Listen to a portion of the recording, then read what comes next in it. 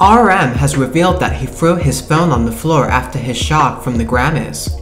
In a brand new broadcast of Let's BTS, RM spoke about the Grammys. RM went on to speaking about how he felt when he found out BTS were nominated for a Grammy, and he revealed that he threw his phone on the floor.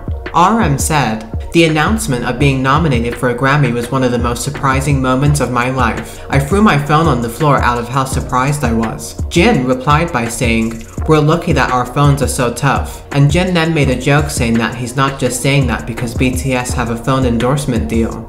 BTS have previously said multiple times that it's one of their career goals to win a Grammy.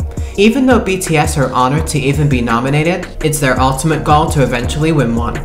BTS went home empty-handed at this year's Grammy Awards show. This was met with a lot of criticism from the BTS army because the Grammys hyped up BTS a lot and posted a lot of comments on social media promoting that BTS are performing and attending. They promoted BTS being at the Grammys more than any other artist. After all of the heavy promotion the Grammys did for BTS, they did not give BTS a Grammy. This led the BTS army to think that the Grammys used BTS to pull in higher ratings. The backlash got so huge that #Scammies has been trending non-stop on Twitter for days. RM actually spoke about BTS losing a Grammy.